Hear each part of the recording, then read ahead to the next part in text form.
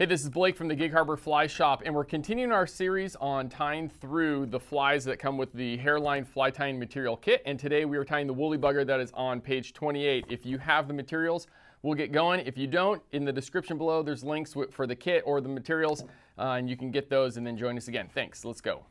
Okay, you're going to start with your Vivis 6/0 thread that comes in the kit, and we're going to just start by throwing some thread down on the hook shank. This keeps the material from spinning. If the material's just on that metal, it'll rotate on you. So just back to where it is right above the barb, and then now we're going to work with the marabou feather first, and this is going to be for the tail. And there's all sorts of parts to the feather. You get really wispy stuff towards the tip. It gets fluffier down toward the base.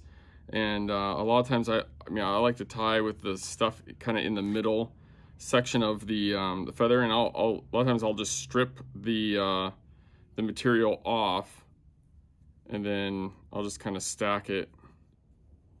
So I'll hold it in place to see the length that I want, and then I'll change hands and use that left hand to kind of pin it in place.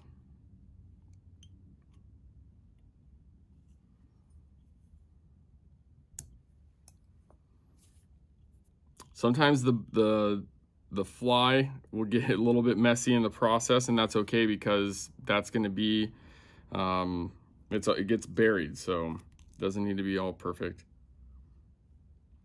So now we're going to tie in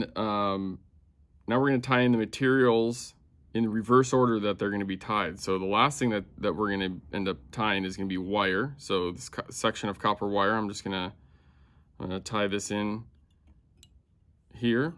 Then my strung saddle hackle, I'm going to tie this in. Now this gets tied in a couple different ways, so there's options here. I like to kind of strip the fluff off the bottom of the feather, but what some people will do is they'll cut the fluff off, and then they'll cut into the feather a little bit, so it just leaves some of those pieces in there, and then they tie that in, and they'll wrap that forward.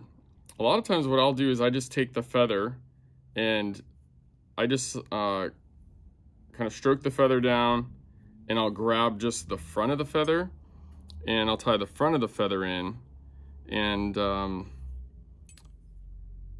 then this way the feather has a kind of a taper to it where it's fatter in the front and then tapers back, and I like doing that, especially on bigger ones.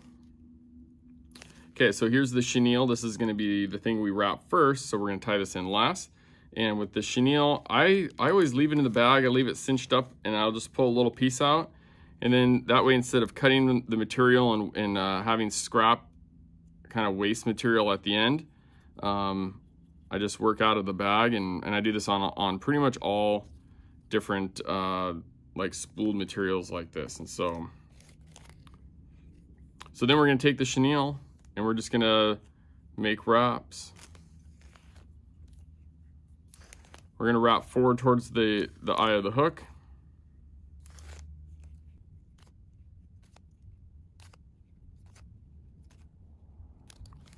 Now, I could probably fit one more wrap in there, but I'm not gonna. I'm just gonna leave that because I have other material that I'm gonna be tying up there as well.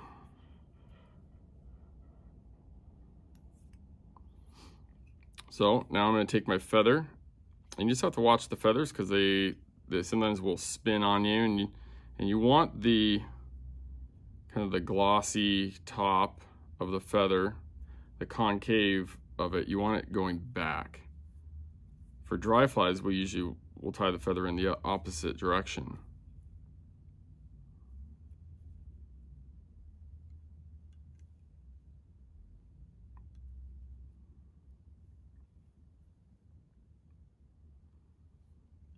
Here at the front, I'll usually make a second wrap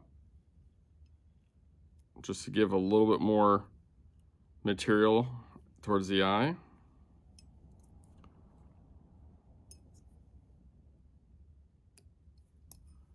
And then we take the wire, and now the wire is going to wrap through this and sometimes I kind of do a little bit of a wiggle as I wrap it, and just so it doesn't wrap down too many of the fibers from that feather, and just kind of weaving it through.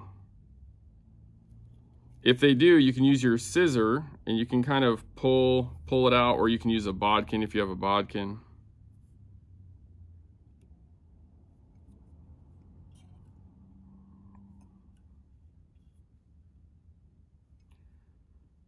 The wire step can be skipped, but this definitely adds to the durability of the fly.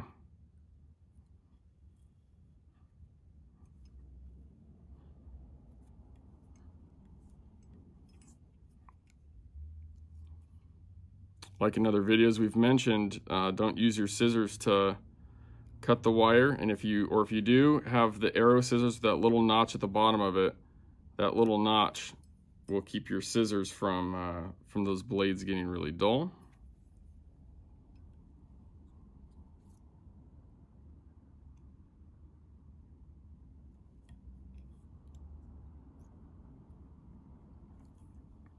And if your feather's kind of going crazy forward, you can hold the fibers back and wrap slight back over them, and that'll kind of help give it a little bit more structure there.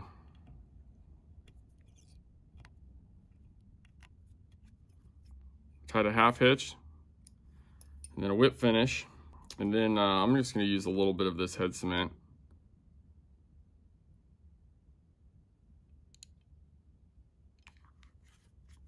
Just a tiny bit. Here's a variant you can do. You can use a bead, and this is that same size 6 that comes in the kit with a 4.8 millimeter bead on here. Tying my marabou for my tail.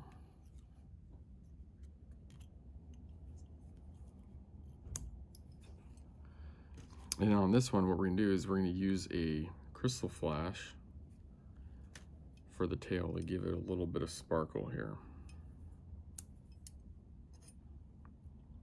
So I'm just gonna put 2 pieces of flash